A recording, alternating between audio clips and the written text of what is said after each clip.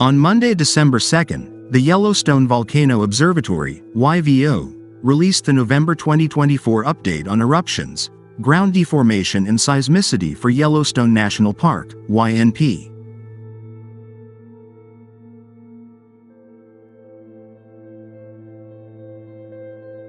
According to the update, Steamboat Geyser erupted on November 23, the sixth major eruption of the year. YVO suggests the next major eruption is at least many weeks, and perhaps months, away.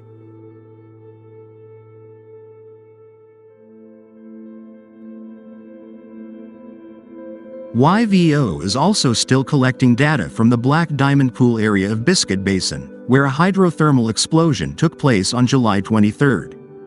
Data apparently indicates only occasional minor explosions and surges of water from the pool since then, one of which reached about 6 meters, 20 feet, in height on November 5 and was witnessed by scientists who were maintaining monitoring equipment.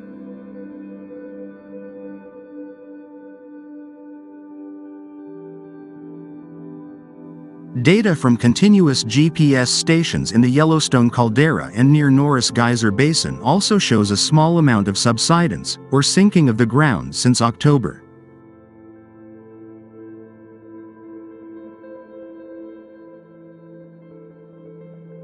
During November 2024, the University of Utah seismograph stations, who operate and analyze the Yellowstone seismic network, notably located 88 earthquakes in the YNP region. YVO reports that the largest event of the month was a micro-earthquake of magnitude 2.4, located about 16 miles southwest of West Thumb in the park on November 7 at 9:16 a.m.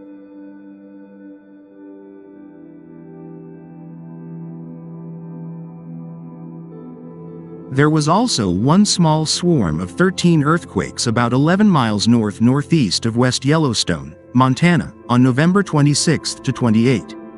The largest earthquake in this sequence was a magnitude 1.6 on November 26 at 9:54 a.m. Earthquake sequences like these are common and account for roughly 50% of the total seismicity in the Yellowstone region, YVO writes on Monday.